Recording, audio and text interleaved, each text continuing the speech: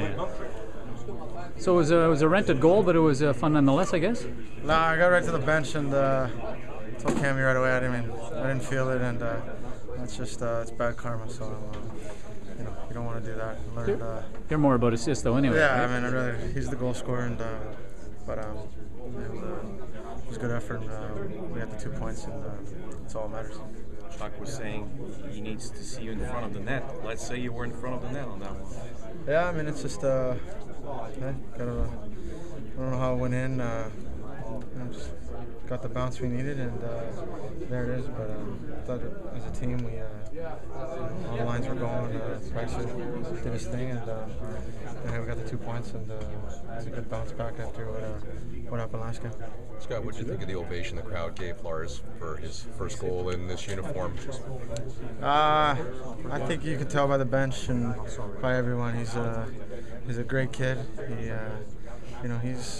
He's going to be good. There's no question about it. And, hey, that's all it takes.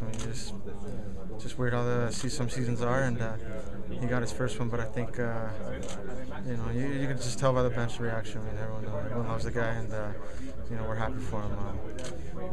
I'm the last guy to talk about a celebration, but we definitely gave him a little ribbon on that. But Eller, you watch. That's all I needed, and but he's gonna be a special one. There's no question. Is there good joy in abusing a guy like that? You guys beat him up pretty well.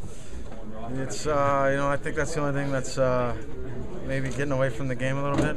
We all went through it, and we're a lot worse. So especially this group of guys, we tend to definitely stay on the rookies. You almost feel bad for him because any mistake he makes, we're definitely on him, and especially when I go out to dinner with him a lot, it's too easy with a guy like that. So especially, but he's a great kid, and like I said, we have a blast in the room, and there's no doubt it doesn't matter who you are. Everyone's free game here.